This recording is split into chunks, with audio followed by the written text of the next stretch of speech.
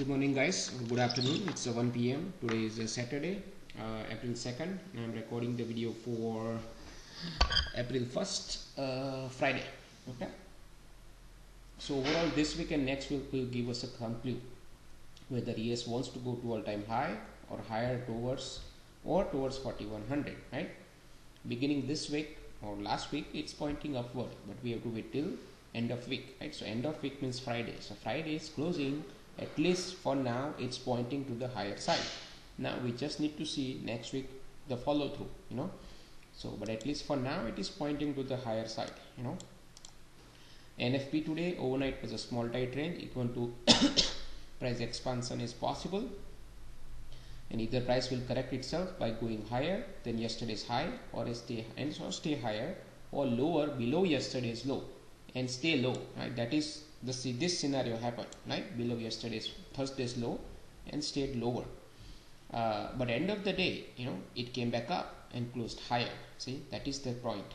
Yesterday it was all about 4600, 4598. That area decided to the sell side, and price at the end reached its intended destination of 4529.10. However, so it was yesterday's low was 4529 or so, right? And then after that entire overnight, it is holding it above, which is a good support, for this short-term buyers. So this area is a good support, and you can see it. Price actually went all the way up to here, I guess, right? So because I was see here 45.10, which is this, right? So pretty much, yes, it poked down to options level 4500, but you can see it, see, and then it just held above 45.10. See, so that's why that area is important, and that area is very important for the next week.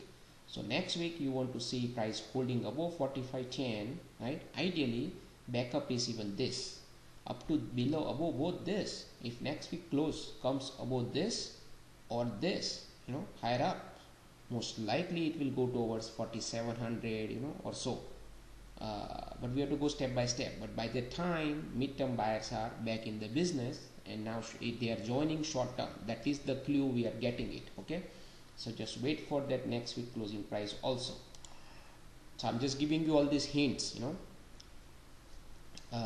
so but if price continues to hold about this or 45.42, then we have to assume that buyers are still there, right? So they are still there. Entire yesterday internals were not supporting selling, and today Friday was also same case. Internals were not supporting the selling. That is the something of scenario. Consistent hold below that area equal to sellers are active, below this area. Same story for NQ. NQ has to keep below, sellers have to keep below 990. Sorry, not 15990. It's a 14990. And a price pretty much stayed below it. And backup is 15,040. Anything above, buyers may take control. Dim numbers are important as usual. Russell, I did not look into it, but you can check these levels. Dow also you can check this. Crude also you can check this. Dream numbers are 946 and 918. Okay. So now let's go here. Right, so dream number 946 and 918, right? So our usually rule of thumb is, so was the note. I put it in pre-market when I published the plan at 6 o'clock. This is what I typed it here, when I shared the chart with them. Below more sellers active, right? This is 49990, where sellers have to keep it below, correct? So price was below it. And then our common theme is below dream number, sellers usually are active, above dream number, buyers usually active, right? That's a theme usually for every day. So here you can see it in pre-market, this dream number, right? It's held it here, see that? To the dot almost, right? Then it sliced through during non-farm payroll, it sliced through this 918, another dream number, right? So now price is below both dream numbers before open. And then when an price open, you can see it retested this dream number as a resistance, right? And then it tanked, and then it never came back above it, right? So now this area is important, both of this, right? And so does this. So below this, sellers still have a control. Above this, you will see some buyers coming back into the business, right? And then entire day price stayed down, right? So for ES, right, 45.29, which is this, and 45.10, right, which is this, right. So you can see price actually here it tried to break down, went higher, right, came back down, right, stayed here, stayed down, right. But you can see this thing. See, this is not a weakness, right? So it's the same scenario as yesterday, on Thursday. Price went down, but internals did not go down actually. Here also, right of the open, you can see there was a strong bullish disconnect right here, plus 900 or so, AD, and here also very good AD, right? And price was opening around at closing. This is ideally should have supposed to be zero. Right? So this was a strong bullish disconnect. So you can't short it off the open, right? And even though price went down, right? Yes, I could have taken a trade here. This is all good, looking good after the fact. But in real time, when you look at this, see, this is how sometimes people say, what? It looks easy to short, right? But it is not. In fact, if you look at it here, right of the open, this things. And this thing is plus, way higher, 900, right? Do you want to short here? Assuming that it's gonna go down? No way. You can't even short. Even price comes to the low, you are better off buying it here than selling it, because of this. So, and then eventually this thing happened, right? And you can see it, even though if you bought it here, right? It bounced almost 7 points, right?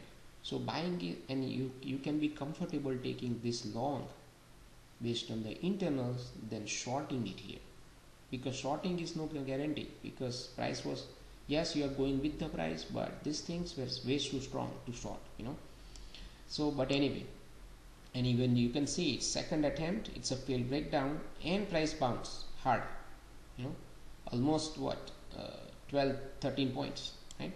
So but this things is telling a story here. See, it's a breakdown, right? First time, see, if these buyers were so strong based on the internals, price should not have come back down ideally and try to do a breakdown effort, right? So here somebody bought it, so that's fine, and then it was holding here, right? And then it went higher, correct? But if you look at it here, see, there is a story here. You have to just read it, nicely.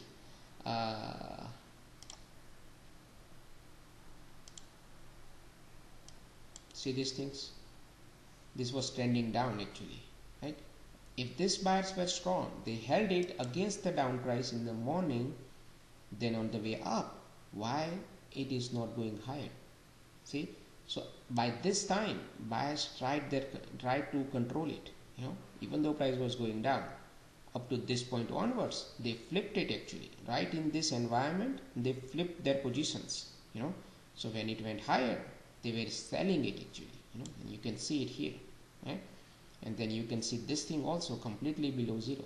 Now, see, this was a good short right here, so which was here, right here in Q 24 hour we were close to it.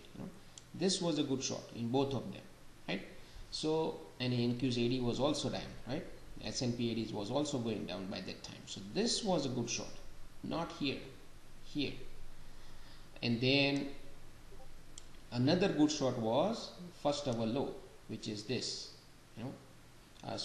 this morning balance bottom, which is price broke through it, right? And then came back up. This was a very good short also, which is lining up not with NQ, actually 24 hour VWAP, but now it was second test, so you let it go. But this one was a good short, because looks like price wants to continue trending downwards, right?